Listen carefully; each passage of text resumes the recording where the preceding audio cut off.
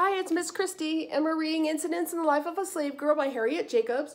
We're on chapter 13, The Church and Slavery. The last chapter we talked about Nat Turner, the rebellion, and the consequences of that to the slaves who didn't participate. So this is the church and slavery.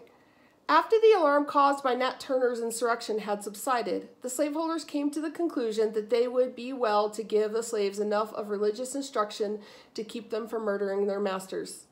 The Episcopal clergyman offered to hold a separate service on Sundays for their benefit.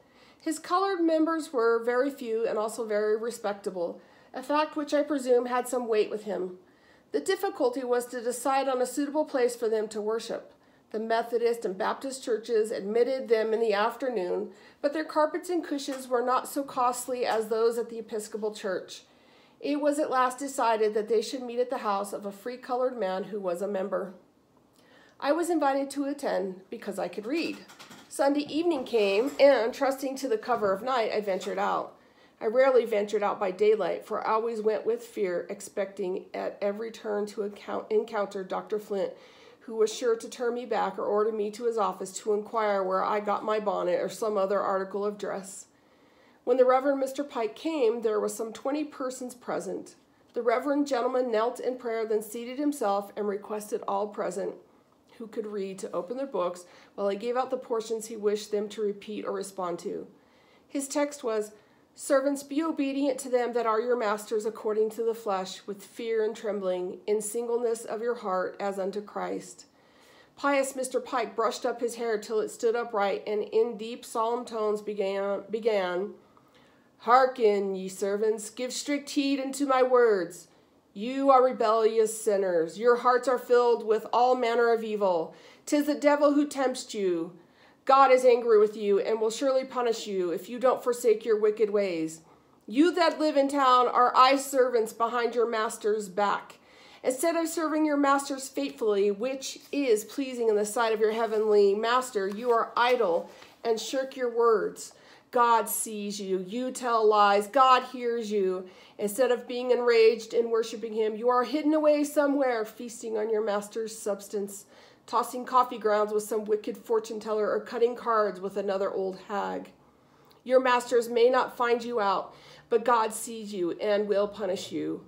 Oh, the depravity of your hearts. When your master's work is done, are you quietly together thinking of the goodness of God to such sinful creatures? No, you are quarreling and tying up little bags of roots to buy under the doorsteps to poison each other with. God sees you. You men steal away to every grog shop to sell your master's corn, that you may buy rum to drink. God sees you. You sneak into the back streets or among the bushes to pitch coppers. Although your masters may not find you out, God sees you and he will punish you. You must forsake your sinful ways and be faithful servants. Obey your old master and your young master, your old mistress and your young mistress. If you disobey your earthly master, you offend your heavenly master. You must obey God's commandments. When you go from here, don't stop at the corners of the streets to talk, but go directly home, and let your master and mistress see that you have come home. The benediction was pronounced. We went home highly amused at Brother Pike's gospel teaching, and we determined to hear him again. I went the next Sabbath evening and heard pretty much a repetition of the last discourse. At the close of the meeting, Mr. Pike informed us that he found it very inconvenient to meet at the friend's house, and he should be glad to see us every Sunday evening at his own kitchen. I went home with a feeling that I had heard the Reverend Mr. Pike for the last time. Some of his members repaired to his house and found that the kitchen sported 2 tallow candles, the first time, I am sure, since its present occupant owned it, for the servants never had anything but pine knots. It was not so long before the reverend gentleman descended from his comfortable parlor that the slaves left and went to enjoy a Methodist shout. They never seemed so happy as when shouting and singing at religious meetings. Many of them are sincere and nearer to the gate of heaven than sanctimonious Mr. Pike and other long-faced Christians who see wounded Samaritans and pass by on the other side. The slaves generally compose their own songs and hymns, and they do not trouble their heads much about the measure. They often sing the following verses. Old Satan as one busy old man, He rolls dim blocks all in my way. But Jesus is my bosom friend. He rolls dim blocks away. If I had died when I was young, then how my stammering tongue would have sung. But I am old and now I stand, a narrow chance for to tread that heavenly land. I well remember one occasion when I attended a Methodist class meeting. I went with a burdened spirit and happened to sit next a poor bereaved mother whose heart was still heavier than mine. The class leader was the town constable, a man who bought and sold slaves, who whipped his brethren and sisters of the church at the public whipping post, in jail or out of jail. He was ready to perform the Christian office anywhere for 50 cents. This white-faced, black-hearted brother came near us and said to the stricken woman, "Sister, can't you tell us how the Lord deals with your soul? Do you love him as you did formerly?" She rose to her feet and said in piteous tone, "My Lord and Master, help me. My load is more than I can bear. God has hid himself from me, and I am left in darkness and misery." Then striking her breast, she continued, "I can't tell you what is in here. They've got all my children. Last week, they took the last one. God only knows where they've sold her. They let me have her 16 years, and then, oh, pray for her brothers and sisters. I've got nothing to live for now. God, make my time short." She sat down, quivering in every limb. I saw the constable class leader become crimson in the face with suppressed laughter while he held up his handkerchief to those who were weeping, for the poor woman's calamity might not see his merriment. Then with assumed gravity he said to the bereaved mother, "Sister, pray the Lord that every dispensation of his divine will may be sanctified to the good of your poor needy soul." The congregation struck up a hymn and sung as though they were as free as the birds that warbled round us. Old Satan thought he had a mighty aim. He missed my soul and caught my sins. Cry amen, cry amen, cry amen to God. He took my sins upon his back, went muttering and grumbling down to hell. Cry amen, cry amen, cry amen to God. Old Satan's church is here below. Up to God's free church I hope to go. Cry amen, cry amen, cry amen to God. Precious are such moments to the poor slaves. If you were to hear them at such times, you might think they were happy. But that hour of singing and shouting sustained them through the dreary week, toiling without wages, under constant dread of the lash. The Episcopal clergyman, who, ever since my earliest recollection, had been a sort of god among the slaveholders, concluded, as his family was large, that he must go where money was more abundant. A very different clergyman took his place. The change was very agreeable to the colored people, who said, "God has sent us a good man this time." They loved him, and their children followed him for a smile or a kind word. Even the slaveholders felt his influence. He brought to the rectory 5 slaves. His wife taught them to read and write and to be useful to her and themselves. As soon as he had settled, he turned his attention to the needy slaves around him. He urged upon his parishioners the duty of having a meeting expressly for them every Sunday, with a sermon adapted to their comprehension. After much argument and importunity, it was finally agreed that they might occupy the gallery of the church on Sunday evenings. Many colored people, hitherto unaccustomed to attend church, now gladly went to hear the gospel preached. The sermons were simple, and they understood them. Moreover, it was the first time they had ever been dressed as human beings.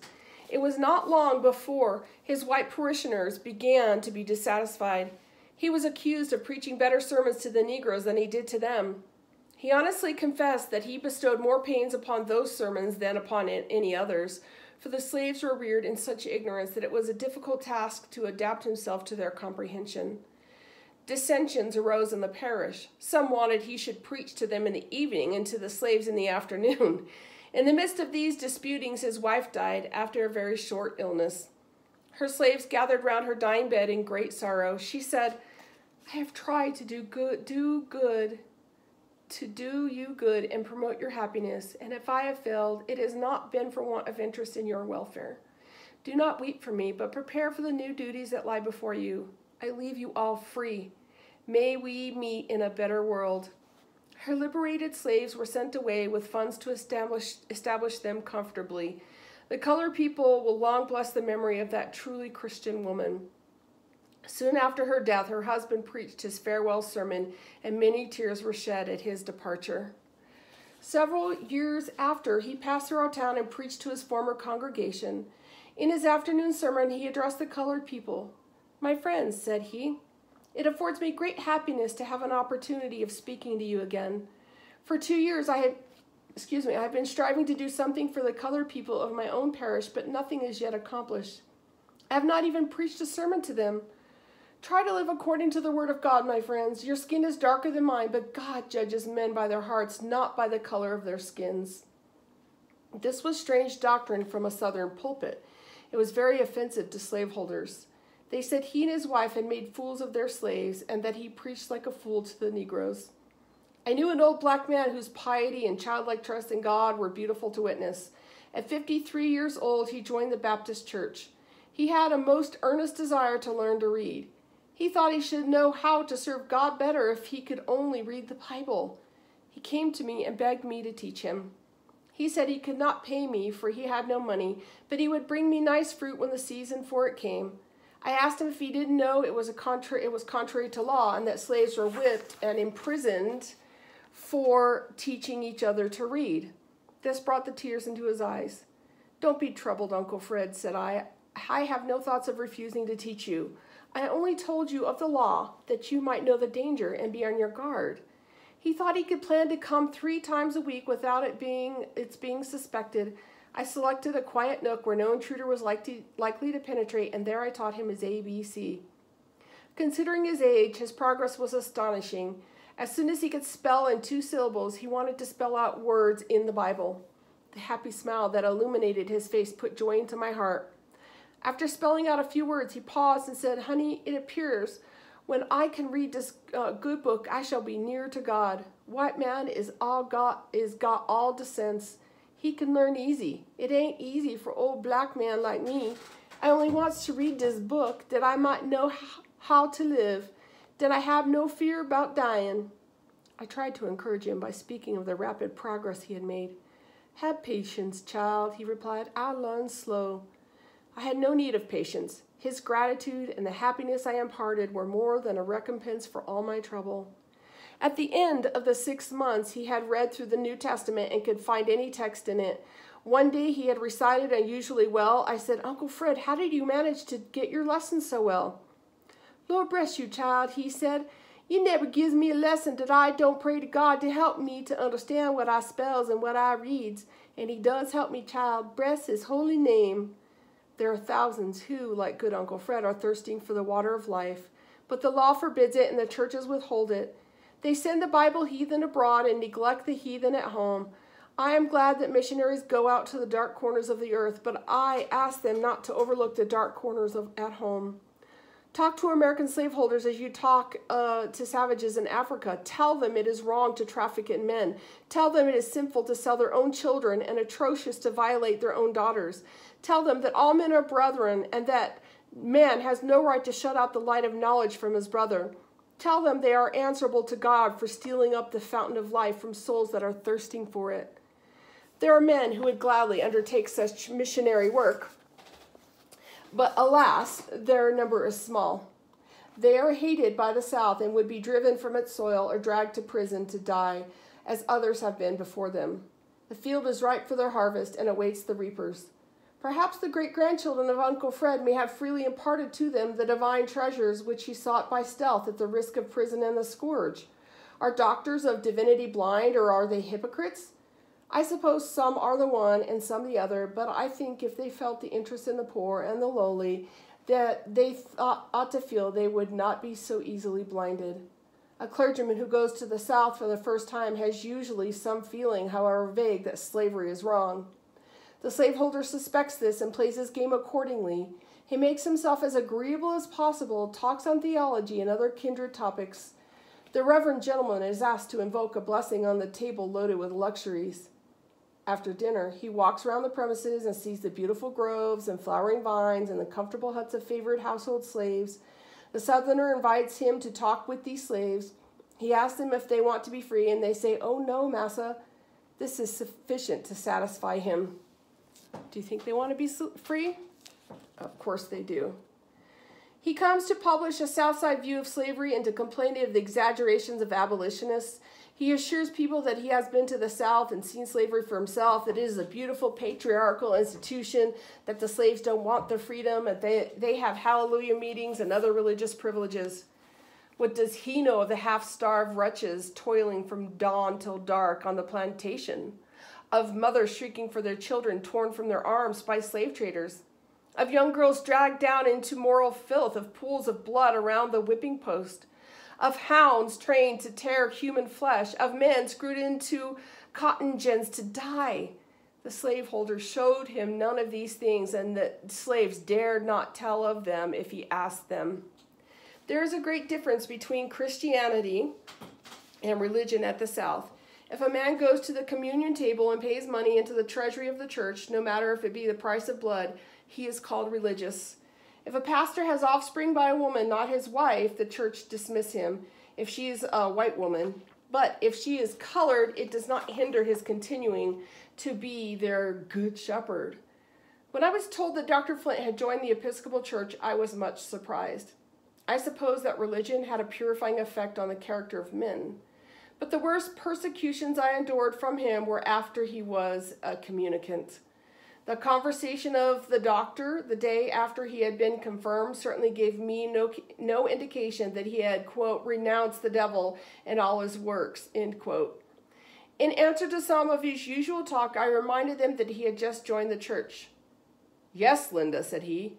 It was proper for me to do so. I am getting in years, and my position in society requires it, and it puts an end to all the damn slang. You would do well to join the church too, Linda. There are sinners enough in it already, rejoined I. If I could be allowed to live like a Christian, I should be glad. You do what I require, and if you are faithful to me, you will be as virtuous as my wife, he replied. I answered that the Bible didn't say so. His voice became hoarse with rage. How dare you preach to me about your infernal Bible, he exclaimed. What right have you, who are my Negro, to talk to me about what you would like and what you wouldn't like? I am your master, and you shall obey me. No wonder the slaves sing. Oh, this is Linda. No wonder the slaves sing, Old Satan's church is here below, up to God's free church I hope to go. And that's the end of chapter 13. Thank you.